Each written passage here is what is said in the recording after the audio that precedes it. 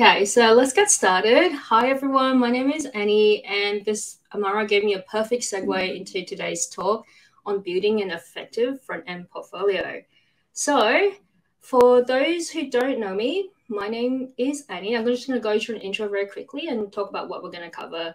So, my name is Annie. I'm often known as Annie Bombani online. I wasn't always a developer, actually. I actually have a Bachelor of Arts in Multimedia Design, and I worked as a designer in Australia and England for several years before I decided to become a poor English teacher. Now, so that wasn't paying the bills, so I made the transition into engineering. And as Jen said, I graduated in summer of 2019. I'm currently in my second role at a startup as the front-end engineering lead in Toronto. So, why am I here today and what am I speaking to you about this? So I've been building portfolios for a little while. My first portfolios were physical art portfolios. I used to carry my artwork in presentation photos like this one, and I'd bring them to my art and design interviews. These are some of the examples of traditional medium work I did around that time, which would have been similar to the things that would have gone into those. When I decided to get into design, not art, because no money in art, my portfolio became digital, but CD-ROM digital. So here's a screen from my interactive CD-ROM graduation portfolio. And here's a selection of digital interactive experiences and experiments I created around this time. The bottom one I'm particularly proud of, it's a rotoscope animation. So that was really fun to work on. And anyway, from these early portfolios, the work finally moved online and to the various iterations of the websites that we see today. So I built this very first one in Notepad, and it was just HTML and CSS. When I moved to Canada from Japan, my second portfolio was a WordPress site, and because I thought I needed a CMS. It's based on a paid theme called Uncode, and I heavily customized it with my very, very poor CSS skills at the time. And the latest version of my portfolio, which is my current one, is one that I completed like 3 years ago now. Like, time flies. And this was my final bootcamp project. I designed and coded it in a week from scratch. And again, this is mostly just HTML and CSS. But it does have a little JavaScript this time, and I built it in VS Code with version control.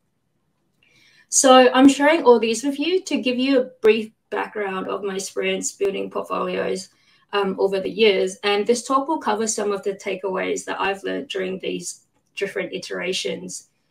So after this session, my aim for you is that you know exactly what a portfolio is and the benefits of having one. We're going to talk about how to get started and what to include. I'm going to give you some practical tips. I'm going to share lots and lots of examples, and hopefully you walk away with some solid, actionable steps. But most of all, I just really hope that you be inspired and have a lot of fun. So let's get started, and let me open this section up with a question.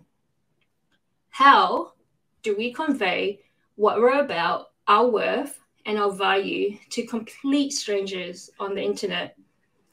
So what is a portfolio, and do we actually need one? We're not talking about stock or real estate portfolios here.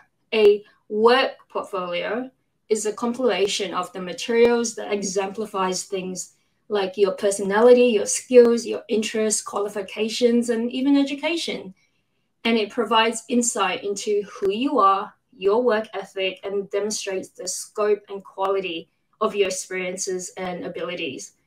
So for writers, a portfolio may be a collection of articles and stories. For photographers, a gallery of photographs. For designers, it'll be the branding, the logo, the designs. And for today's workshop, we're specifically talking about developer portfolios. Now, let's talk about the two big reasons that people have portfolios. First one, surprise, to get a job. So that's pretty self-explanatory. You want to put your work out there, people see your work, and they want to hire you based on the work that they see. The second one is that portfolios are really good for personal branding and to improve your online presence It's very, very important in today's world. Everyone's, you Google everybody else. So it's a really good way to make sure you're curating the narrative that you want out there. And I'm going to be cheeky. And a third one, another reason to have a portfolio is that it's pretty fun to have one. Well, you're flexing your creative muscles, you're building things from zeros and ones, and you're trying new things. And at the very, very end of it, you're creating a very valuable digital asset for yourself. So maybe you're not convinced. I like to argue that if you are a web developer and you're building things on the internet, then yes, you should definitely have a portfolio to showcase your web development work. It's more than just a collection of your work. Your portfolio is your work. But maybe you're thinking, okay, I have a GitHub account. I'm hired for the non-visual code that I write. I don't need a portfolio. I mean, you're not wrong. You don't need a portfolio. But remember, a portfolio doesn't just showcase your work. It shows people who you are and what you're about. So if you have a website, that's gonna level up your credibility a notch, and you're gonna stand out big time against the developer who doesn't have one. So I hope you're convinced, and let's talk about what goes into building an online portfolio. The first question we want to ask ourselves is, who are we building for? We might be tempted to think that we're building for other developers, but if you're looking for work, you're actually building for non-technical people who will be looking at your portfolio first, such as recruiters and hiring managers. And if you think it's okay to just throw something very quickly together, let me tell you, first impressions count. I mean, there's a reason why companies spend millions of dollars on design and UX and marketing. So very, very important things to consider. Let's talk about the 3 core things that's going to go into a basic portfolio. And this is the stuff that will get you hired. And that's your about section, work, and contact. So I would argue that your about section is one of the most important but underrated sections of your site. It's often one of the first stops that people go to when they land on a website. Now, think about how you browse. Do you often click the about link of a company or website? I mean, I know I do. I want to see who built this site, what is the company about, what did they value? Pretty nosy and curious like that. But, if people are looking to work with you, they want to make sure you're not a serial killer or something. So you'd be doing yourself a disfavor to throw away this chance to tell the world who you are, what matters to you, what you do, and how you do it. I think you should I really highly recommend that you add a photo. Psychology tells us that we love looking at other people's faces. It helps to build connection and adds personality to your site. It also reminds people that you're a real human, not just a faceless robot behind the screen. But if you are a bit shy about adding a photo, add an avatar or something similar. You want to basically put a face to your name. And just a caveat about your about section, just want to share that your about bio your about paragraphs and write-up isn't quite the same thing as your hero statement or bio. Let me just show you an example of that. So this is an example from Taylor Ho. He is a designer, and this is his hero statement or hero text right here. My name is Taylor Ho, and I build things on the internet. Super, super short. Now, this is his actual about page where he actually goes into a lot more detail about that. So you can kind of see the differences between that. And let's talk about some tips when you're writing your about section. So the first thing you want to do is decide between the first person or the third person. First person is using I, me, we. This tends to carry across a lot more personal. And the third person is Annie, she, and her. This is more professional. When you're starting out in the industry, I'm going to recommend using the first person. It's a lot more personal. You're trying to build a personal connection. But as you get on into your career, a few years down, you can switch to the third person if you like. But in general, I recommend starting off with the first person at least. Then you want to talk about your values, your backgrounds, your expertise, and your goals. Like, how did you get here today? What are your credentials? What are your former jobs? And I wouldn't recommend trying to hide your former jobs if you're transitioning from another field, because it can be very, very important and helps you to stand out.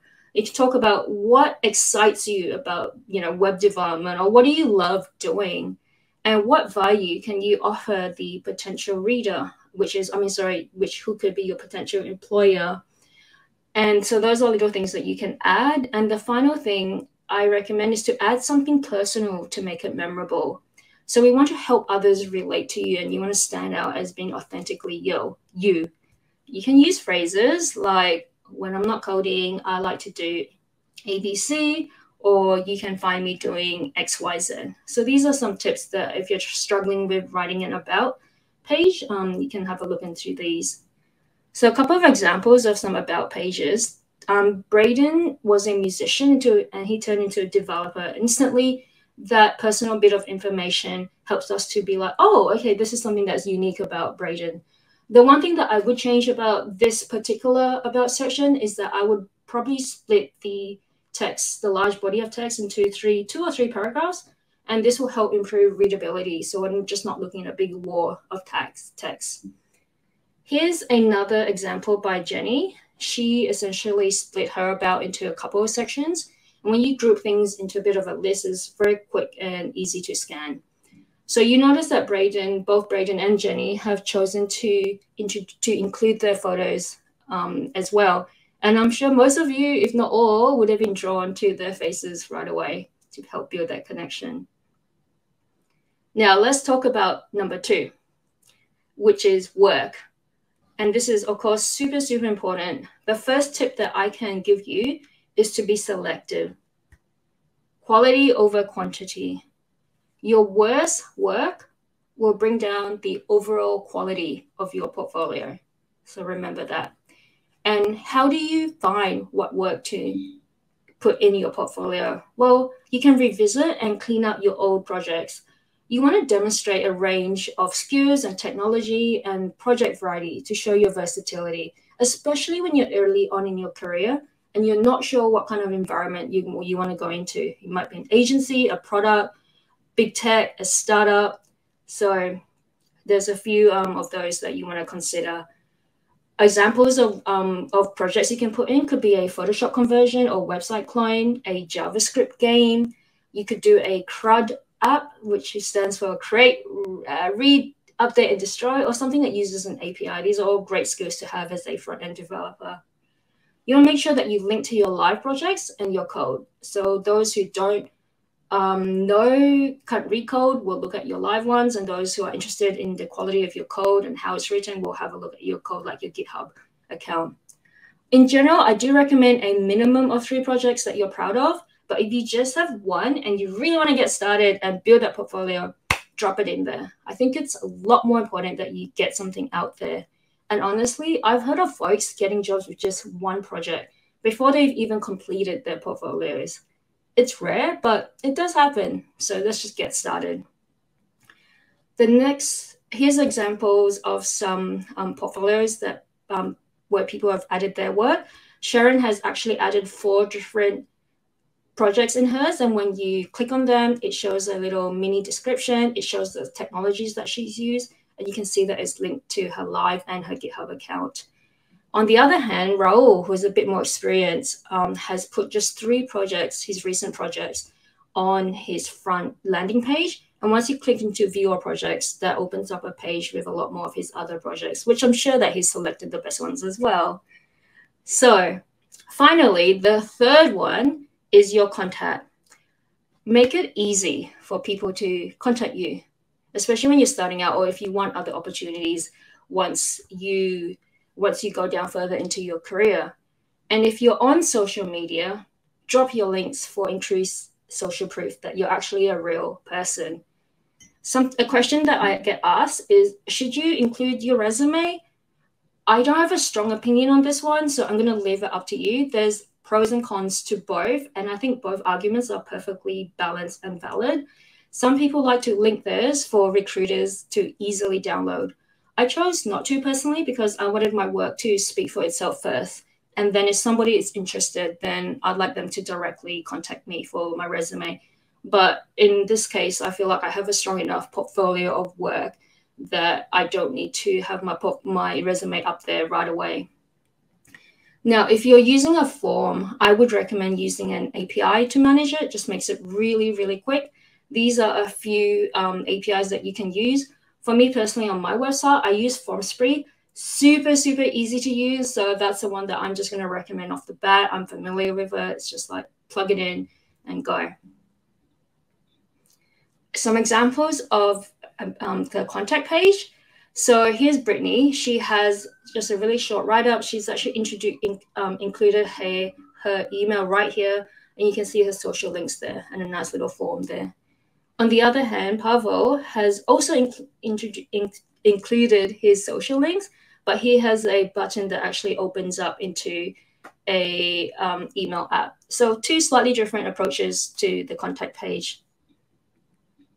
Now, if you're thinking, okay, there's, about work, contact, these three things, they're pretty simple, and you're thinking maybe it's way too simple, but let me show you a very effective example of a portfolio that only uses these three things. So Dijon is a designer with over 10 years of experience. It's literally just about work and contact. So let me just switch over here to the real site over here. So his about. This is his hero statement over here. I design and build digital products. And as we scroll down, nice photo of him. And then we get more into the details of who he is. When we look at his work over here, this captures all the works that he's done, a selection of them. And once you click in, you see as well, it will have a lot more of a description. And finally, the contact. So he's not even got a simple form here. He's got his email address and then his social links over there. So that's an example of using just the three core things. So I hope that helps to convince you. But here are some other things, like bonus things that you can add to your portfolio if you like. The first one, very, very easy, is your skills, the tools and the technology that you can use. You can simply add icons, or you can create a completely new section for it and write some more stuff if you want. The next one is your blog and technical writing. You can easily add a link to your navigation menu, and this helps people to know about the things that you like writing about and have some expertise in. If later down your career, or maybe even earlier, you can throw things like your media appearances, your talks, and your awards. And the final thing is testimonials. If you've done any kind of work for people, ask them to write something nice for you. Social proof is one of the most powerful tools at your disposal that you can use. And that's why reviews are such a big thing for people. We tend to place some importance in what other people say.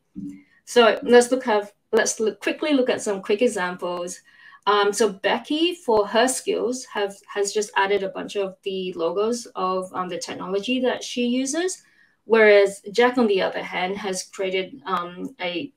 written a full, write-up about the stuff that he's actually used. I probably wouldn't quite recommend putting a bar for your progress of your skills, like he did over here, the front end, back end, React, because it's hard to say like what is 100%. Like when you get to that 100%, like are you just the god of front end or React or something? So I'll probably stay away a little bit from that, but that's kind of just my feeling about that. Here's an example of a blog by Sarah Dresner. She's been around for a while, amazing developer. So she's got a lot of posts on her personal blog. When we're looking into media, Hannah's done something really interesting about how she's with her website with the really old Windows, operating system, and she's chosen to add her awards and her talks and everything this way. On the other hand, Taylor has listed her interviews in a more of a blog-like way on her website. So testimonials and clients, Dan's found a bunch of nice people to write nice stuff for him over here. And then Matt Farley, on the other hand, has chosen to use just logos. So you can see there's a lot of different ways that you can add or extras to your portfolio, and it doesn't necessarily need to be one way. Just make it what works for you. Okay, so how do we get started now that you know what content to include, which are three main ones are about, work, and content? You can start thinking about building your website. And the first thing I want to say to you is use whatever you're comfortable with. If you want to use WordPress, go for it. HTML and CSS, do it. Whatever is easiest for you to get started. Here's a great tweet from Danny Thompson that I really love. Like I mentioned, my current dev portfolio is largely just HTML and CSS. And guess what? That portfolio got me hired. It doesn't need to be complicated. The second thing I want to talk about is if you're not a designer, don't be afraid to use templates and customize them to make it your own. You literally save yourself hours of English over fonts and colors and all those small details that you have to consider if you design your portfolio from scratch. A lot of great sites use templates, and you shouldn't feel ashamed of using so. So here are three places that you can look for templates, and choose a free one, choose a paid one. I've done both. It's all good. And if you like to manipulate images, here are three free programs that you can use: Photoshop, Canva, and Figma if you don't have Photoshop or one of those other paid ones. Here's a very quick step-by-step to do. The first thing you want to do is register a domain name. Now, you don't necessarily need a custom domain name, but they cost about, 2 lattes a year, and they really make a big difference to your credibility. The next thing to do after that is get hosting like Netlify, Heroku. I think Heroku is paid now. GitHub Pages still free for sale. And then there's traditional hosting like Bluehost, HostGator. So get some hosting over there. The third thing after that, once you build your portfolio, you register domain name, you got hosting, you build your portfolio, is to deploy your portfolio and share it with the world. Now, this is pretty important. Like, tell your friends and family and share it with your social networks. Admittedly, I didn't share mine until like later, but it's a really good way to celebrate, this win that you have. And then continue to iterate. The first iteration of your portfolio out there isn't your final one. So this is one of the examples for me, one of the very first times in 2020 that I actually shared my portfolio on a tweet. It's actually quite difficult for me to put myself out there and promote myself. You got to be that salesperson, but you got to do it. And gradually over time, you become a lot more comfortable doing it. And so we're going to get to the part 3, which is some bonus tips for you. So a few things that I've talked about. The first one is you want to remember that done is better than perfect. Admittedly, I do struggle with this one. My portfolios take a long time to design and code. So I'm really lucky that my latest one was a bootcamp project. So I had only a week to do it. There's a lot of things I still want to do with it, but it got me my first job in tech, and done is better than perfect. You can iterate on it and make it better down the track. Now, something to consider is to think about user experience. People will leave bad websites that are difficult. So maybe you've had the experience, often it's banking websites, and unfortunately, you kind of just have to tough those ones out. But when you visit a website that's easy to use, it's such a delight. And potential employers, when they visit your site, they're going to notice that you actually care about their experience. So, make it easy for people to read and navigate and find your information and work. Think about responsive design, accessibility, and performance. A lot of people access websites on their phones. And so think about those touch points. And do not force them to download a 20 megabyte, image, please.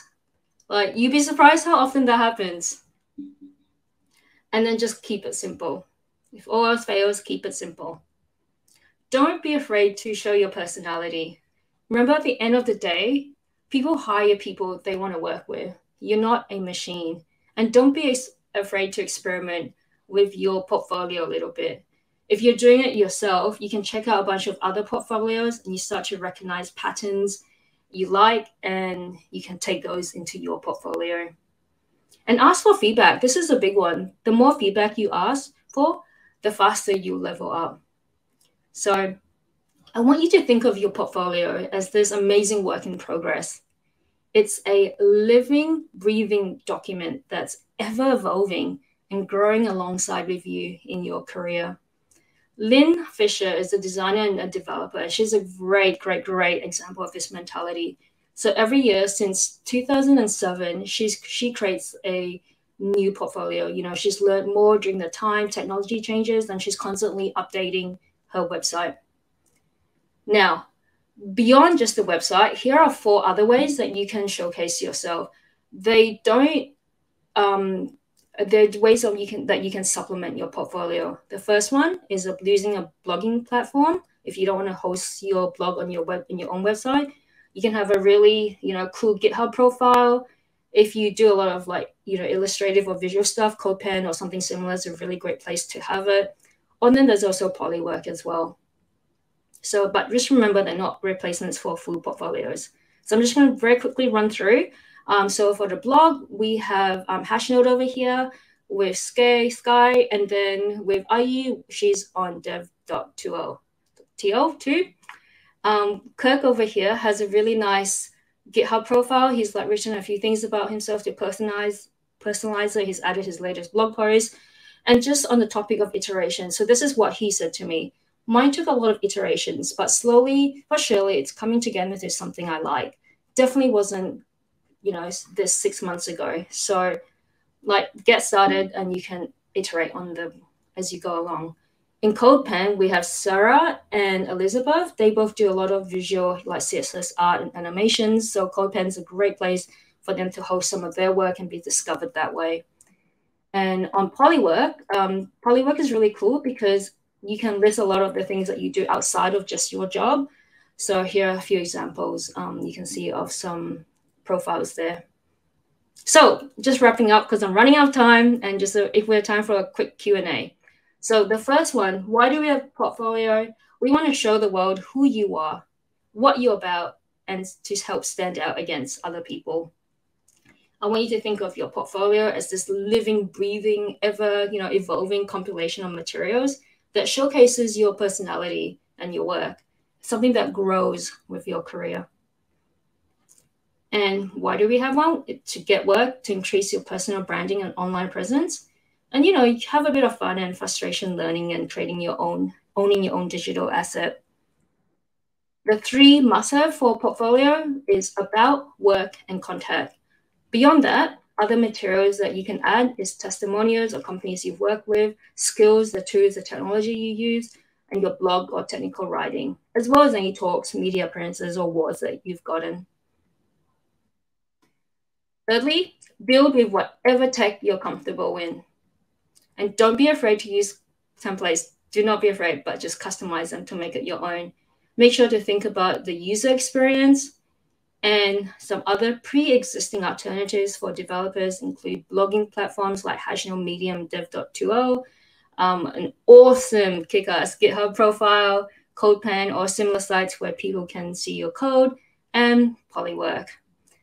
And that wraps it up. Thank you very much. I can be found at AnnieBombeni_ on Twitter, and that is my website over there. Wow, that was a wonderful presentation and very beautiful. And now I feel like I have to tear my website to shreds again and redo it. Oh, I've been wanting to redo mine for the last 3 years. It hasn't happened.